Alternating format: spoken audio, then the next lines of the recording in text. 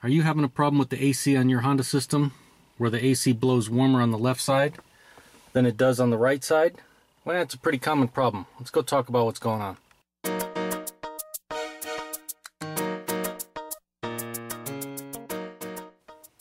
Alright, pretty common complaint from Honda owners where the left side of the dash is warmer than the right. And before we go over what most likely is going on, let's talk about the components in the system.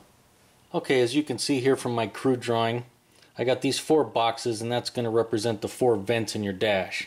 And then I got a picture of the evaporative core, which is underneath your dash. We got the air mix motor, and you got your blower motor and the thermal expansion valve. So that's all the parts we're going to talk about right now.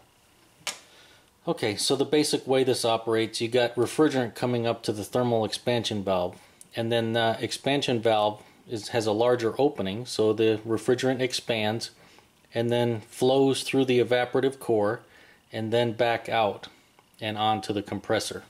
And then you got your blower motor, which blows air past the air mix door, past the evaporator, and out to the vents. And your air mix door, what that does is it just mixes your hot air from your heater with the cold air from your evaporator. So in basic terms, the liquid refrigerant is coming in the line, flowing through the line, and by the time it gets near the end, it vaporizes or boils off, or evaporates, hence the name. And then the vapor is carried back to the compressor. And so as the air flows across, the heat is transferred from the inside of your car to the refrigerant and carried out. So now you know how it's supposed to work when it's operating properly. What's causing it to only be warm on the left and cool on the right? Well, the number one cause of it is not enough refrigerant, or low refrigerant. So as the refrigerant comes in, it's flooding this evaporator core, but instead of flooding most of it, it's only flooding part of it and then boiling off too fast. And so as the air comes across, it's only transferring heat on this side, and this side it's not. And so you'll see a temperature difference, normally in the range of about 20 to 25 degrees difference, cooler to warmer. So that's the number one cause, is low refrigerant. And another reason you might see vent temperatures warmer on the left and cooler on the right would be a restriction in the AC system.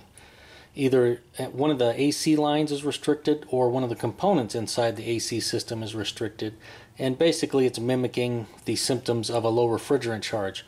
Only part of the evap core is being flooded with refrigerant, and so just as before, you're only going to have heat transfer taking place on one half of the evaporator core.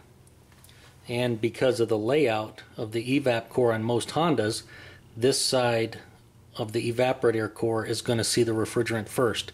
And so when there's not enough refrigerant in there, this is always going to be the side that's properly cooling. Now, another reason you might see problems would be if there's an issue with the air mix door. Now, in most Hondas, this is just one solid door with one motor, but Hondas do come with dual climate control, and on those systems, this door is split in two, so there's actually 2 doors with 2 motors, one for each side. And so if there's a problem with each one of those motors, that can definitely cause one side or the other to be the wrong temperature. And usually if there's a problem with the air mix door, there will be a diagnostic trouble code, or DTC, inside the climate control unit. Well, there you go. Those are 3 reasons why you might see warm air on the left and cool air on the right on your Honda. And as always, hey, if the video helped you out or you liked it, make sure to give it a thumbs up. Thanks for watching.